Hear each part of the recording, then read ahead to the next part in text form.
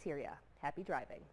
Dentists are offering free dental care at 4 locations across the city. Local 15's Taryn Reed joins us from the West Mobile location. And Taryn, doctors are hoping to hit a record. Tell me all about this. Good afternoon. 101 patients. That was the total number for today, Kelly. Dr. David Northcutt told me he was hoping to reach 200. The most they've ever seen at any location was 150. They fell a little short today, but that doesn't say anything because 101 people got their teeth pulled. So it's a good day here at Northcutt Dental. Folks started lining up at midnight last night. Dentists at 4 locations were extracting teeth absolutely free. The idea started in South Florida to give patients free services that they wouldn't be able to afford on their own.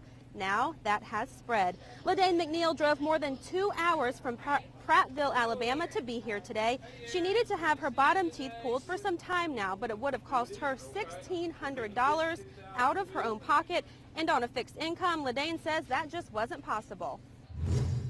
It's I don't know how you would explain it. It's such a blessing. I mean, I've been talking to people out in the line there that have been here since early morning, and they would not have been able to get this work done, these teeth pulled, and it would have affected their health, and eventually, you know, would have cost more and more and more.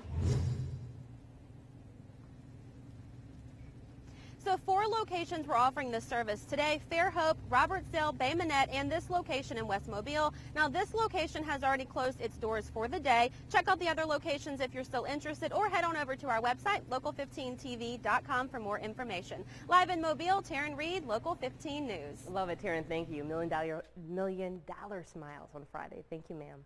A national business